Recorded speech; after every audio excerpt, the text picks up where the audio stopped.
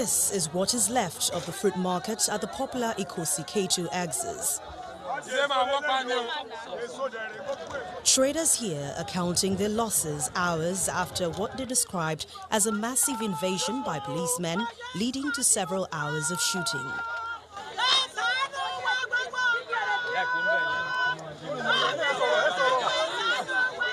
Although they are from different tribes, they speak in one voice over what they call an attempt by local authorities to take over the market, which has been in existence for over 40 years.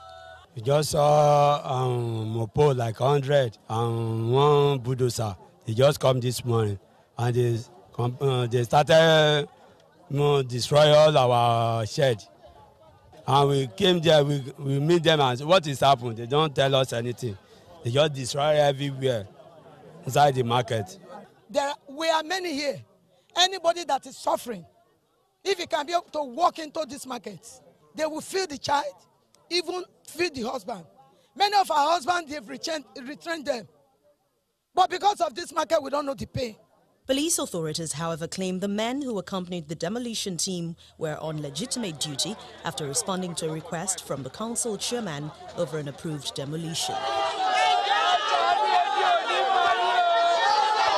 The traders had before now raised an alarm over the impending demolition. They said they want to use this place for an estate, which we don't believe is right. The market belongs to the government, really.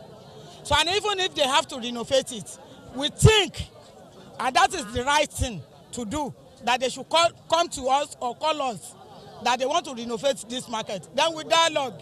All attempts by Channels Television to get the reaction of the council chairman proved abortive as he declined to give any comment. With the market now demolished, all eyes will be on the authorities to see what becomes of the once busy fruit and vegetables market.